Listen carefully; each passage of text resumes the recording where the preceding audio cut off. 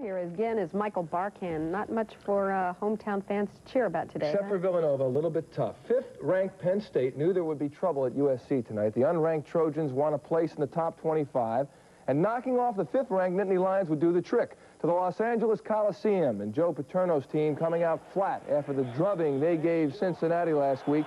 USC in dark led all the way in the fourth quarter. USC up 14-10, and Reggie Perry goes end around.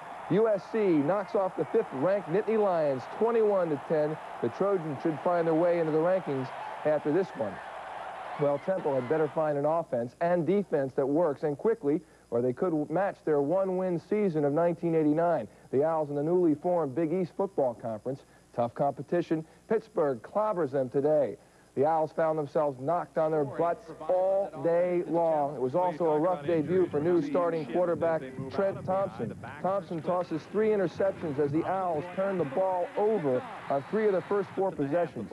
And Pitt seemed to have good field position all day. And Pittsburgh quarterback Alex Van Pelt takes advantage of it. He hooks up with freshman Dietrich Gels from 46 yards out to put Pitt up 26-0. Anthony Richardson tosses a touchdown pass in the final minutes, but it's too late for Jerry Burnt and the Owls as they drop to 0-2 with the 26-7 loss. While checking the stats, Trent Thompson's first start at quarterback, quite forgettable. 8 for 21, 117 yards with 3 interceptions. So in 2 games, Temple's been outscored 67-10, committing 8 turnovers. Next week, they're at Death Valley to play Clemson. Well, the Villanova Wildcats were flying high today against Bucknell. Nova in white, number 28, Jeff Johnson, had 66 yards rushing. 28 of them here for the touchdown. Nice run as Nova leads 20-0. Running back Pat Kennedy with a big day for the Cats. He runs for 61 yards, but he's got 3 touchdowns. Here on the option, he goes in from 6 yards out. Nova rolls to an easy 40-0 win. Checking the local college football scoreboard, Lehigh beats Fordham. Delaware wins. Shippensburg over Bloomsburg, 33-29. Delaware State beats Youngstown State. Swarthmore beats Hobart, and Widener over Gettysburg, 27-6. Well, the best top 20 matchup of the day in Ann Arbor, Michigan, where the 3rd-ranked Michigan Wolverines played host to the Fighting Irish of Notre Dame. Michigan Stadium today, as usual, filled to the brim. More than 106,000 on hand. Michigan clinging to a 3-point lead when Elvis takes control. Quarterback Elvis Gerback on 4th and 1, alley-oop. Michigan up 24-14, and that is the final. National College scoreboard looks like this. Top-ranked Florida State easily over Western Michigan. Oklahoma wins. Tennessee beats UCLA. Baylor upsets 12th-ranked Colorado. Nebraska big over Colorado State. Iowa wins. And Syracuse 31-17 over Maryland. Well, the Phillies have a rookie right-hander by the name of Andy Ashby. Got a lot of promise, they say, and 4 times this season, he's been thrown to the wolves, so to speak, to try to toughen him up. And tonight, for the 4th time, Ashby gets the loss.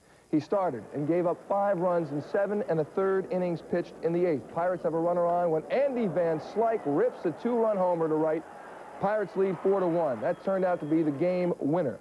In the 9th, Wes Chamberlain crushes a 2-run shot of his own. He's breaking out of his slump. Pirates hold on for a 5-3 win, though. Their magic number is now at 11. Phils have lost 4 straight.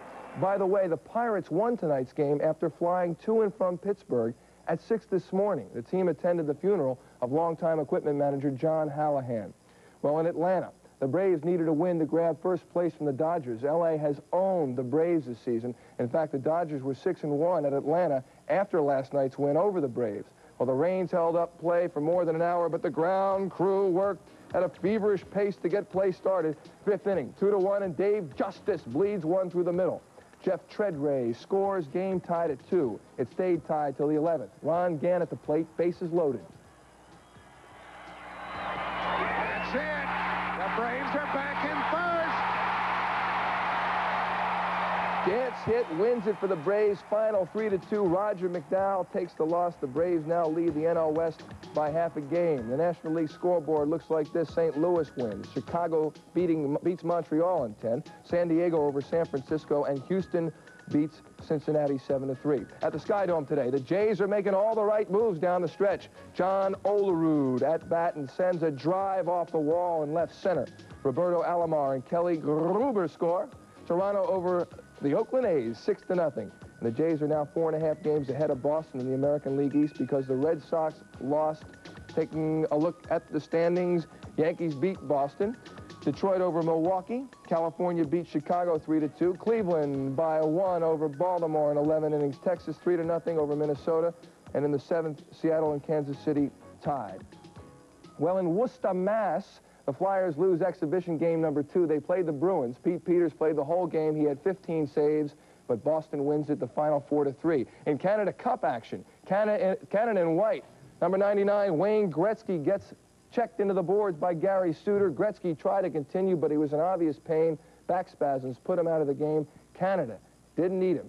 Eric Desjardins with a nice backhand for the goal. Canada over Team USA 4-1 in the opening game of the Canada Cup Championship. That is a best-of-3 series. The United States still with a shot for that one. That's sports. Okay, thanks.